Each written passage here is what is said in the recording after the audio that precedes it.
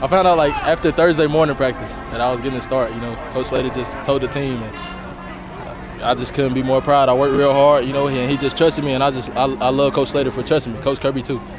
What did he tell you before the game? He told me that he loved me, man, and I was his brother, and I tell him the same thing anytime he started a game, and I'm just thankful for that guy.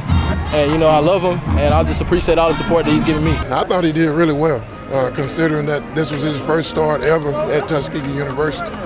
And he was pretty calm out there. He made some good decisions, made some bad decisions too, but that was to be expected.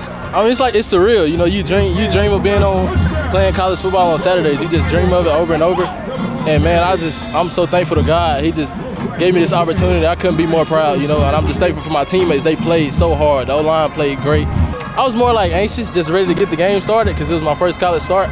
And probably after that first play, when I got hit, I felt all right then. It just felt like normal football. We worked so hard. Coach Slater is one of the best coaches I ever played, man. He just forced so much on just grinding and being hard and being gritty, and it just showed today at the end. Close to the end of the game, it just showed. We just kept pounding and pounding, and it worked. I'm just following what the coaches tell me to do, whatever Coach Kirby and whatever Coach Slater tell me to do, and I just stick to what they say and just keep grinding it out day in and day out. And I'll just do whatever they tell me to do and be ready when it's my numbers are called.